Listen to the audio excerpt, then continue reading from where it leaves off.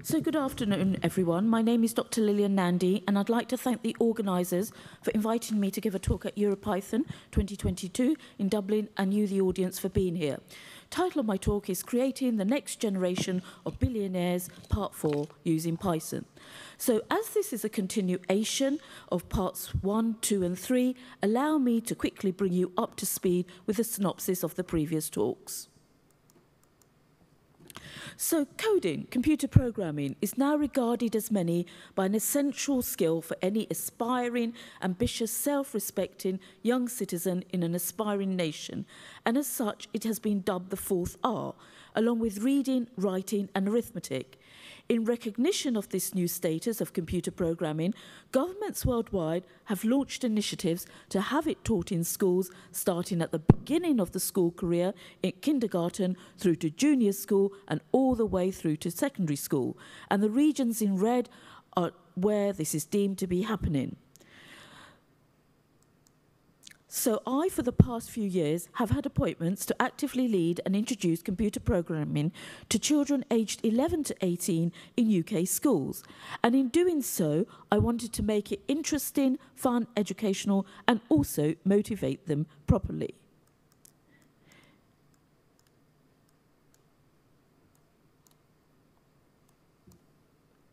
Okay. So now, embarking upon this venture, it came as an extremely pleasant surprise to discover that young people are generally extremely interested in the subject, and they really do want to learn it. Coding has very positive associations with space rockets, driverless cars, robots, etc., and they can see a great future associated with it. Whereas the challenges in the venture were, suffice to say, the establishment's reaction is somewhat lukewarm.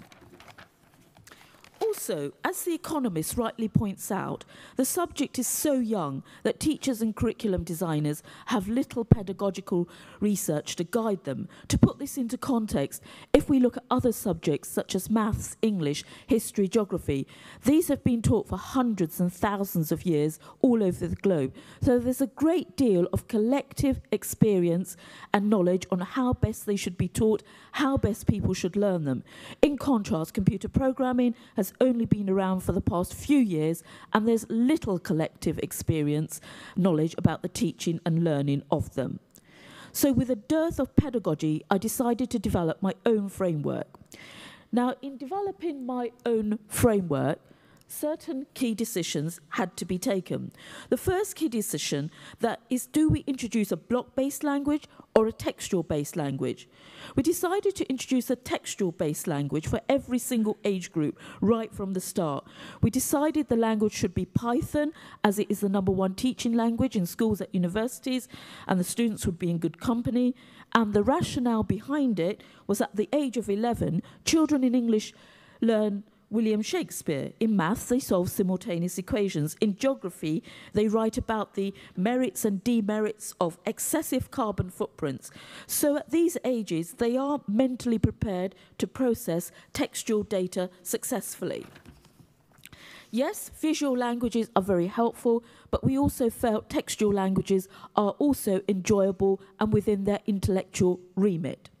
Second key decision is, what approach should we be used in teaching coding? Should we employ a bottom-up approach or go for a top-down approach?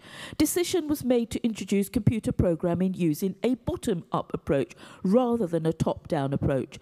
The bottom-up approach is a tried, tested, successful, traditional method it used in teaching computer programming to adults. Foreign languages and mathematics have also been taught in this manner traditionally. And in this approach, the concepts and operational definitions of the concepts are taught before they're applied to a problem. Now, this is not the only way of teaching. It's not at all unusual that this is a somewhat alien approach to the modern school student, who could have predominantly been taught by a top-down approach, whereby the problem is specified and they then delve further to see what tools are available to solve the problem. However, the approach was well received. This was then preceded with an explanation that programs are analogous to essays, programming languages to sentences, keywords analogous to words. We would therefore be learning about a key word at a time and learn about its uses before building it up in due course to create more complex programs. The students appear to like this explanation and buy into the bottom-up concept, and from time to time I was asked by the students questions such as, "Are you fluent in the Python language?" Indeed, parents mentioned in Parents' Evening how much their children were enjoying and loving the language.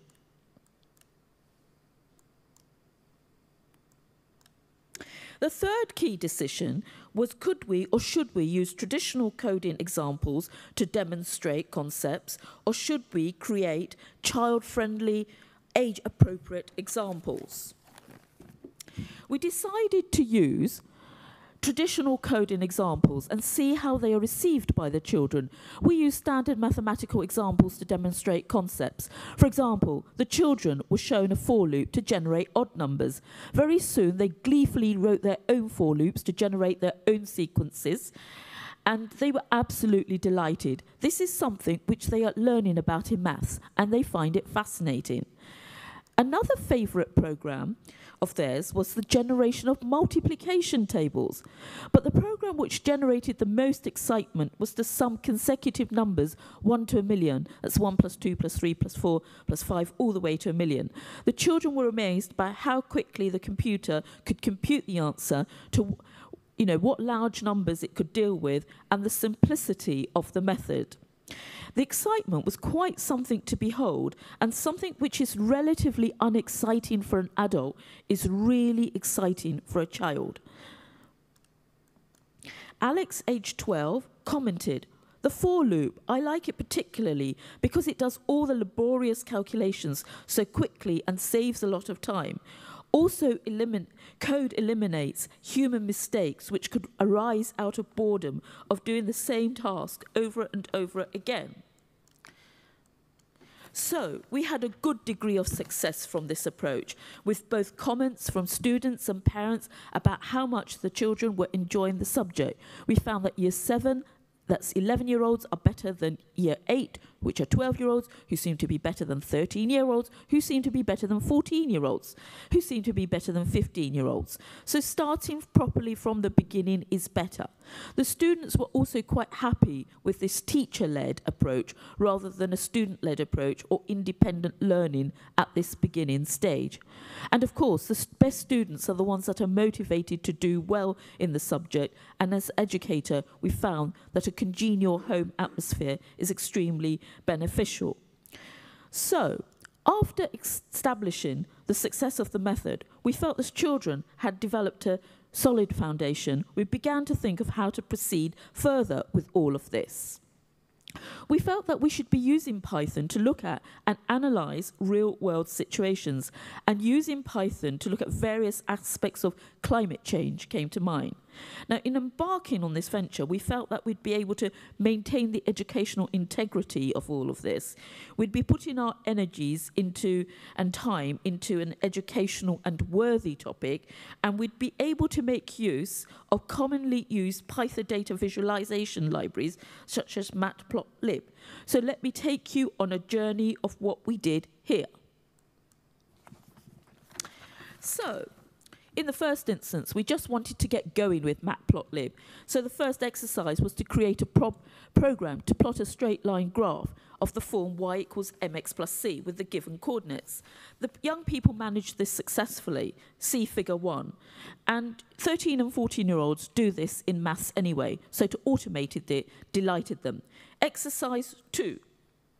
We're always hearing about our huge carbon footprint and how we should reduce it. We're told that the population is responsible for this. So let's look at the population of the G7 countries. See figure 2. Young people were struck by the huge difference in the populations of Canada and US, two neighbouring countries with the same landmass. Of course, we need a reference frame, and the G7 countries form about 9% of the world's population. They then did an exercise 3 to construct pie charts showing the relative populations of the G7 countries. And here they were struck by the fact that you can, explode segments in Matplotlib. You can put percentages on, something which you really can't do manually.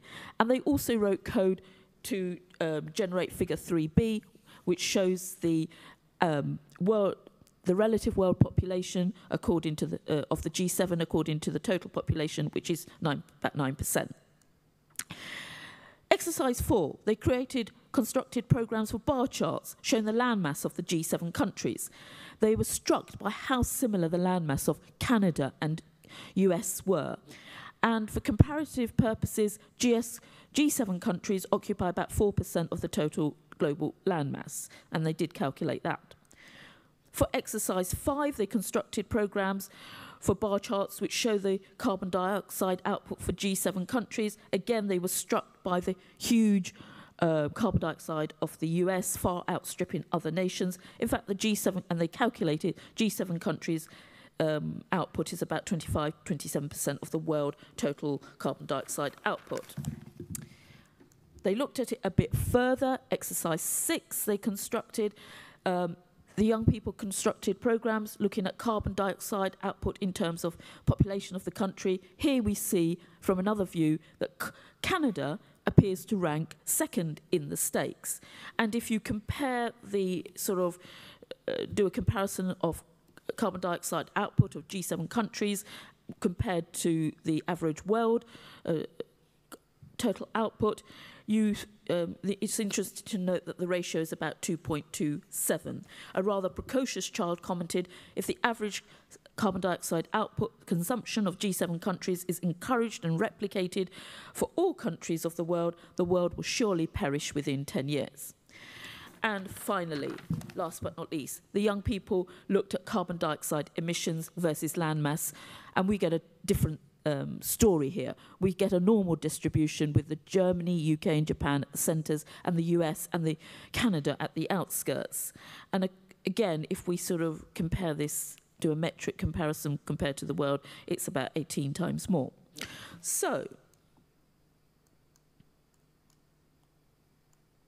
yeah, to conclude, the young people saw by using Python for real-world examples that data, big data, is a big window of transparency onto the world. And it helps them to understand real-world situation. Why research? Why continued research? Well, it teaches the teacher, young people, how to interact and respond to newly arising problems and situation. Such exercises enable young people to build a more comprehensive, holistic and balanced view of the world.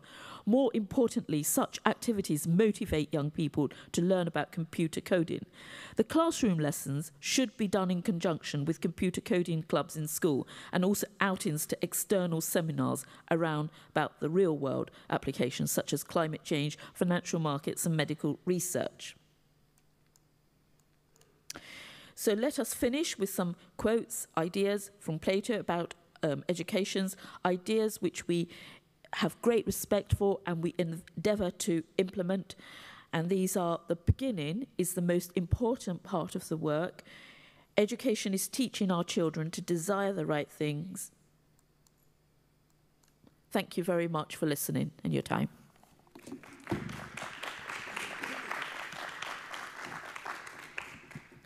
Thank you so much, Lilian, for operating in a much more constrained time schedule as well. So thank you so much. Guys, now we have time for Q&A.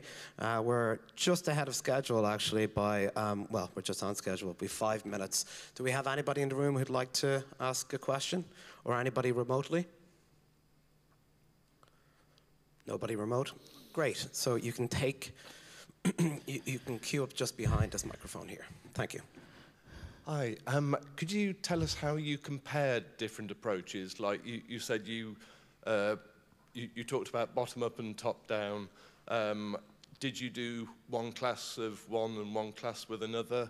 I'm a teacher myself. I can't get my head around how you would work on that kind of scale with comparing things scientifically.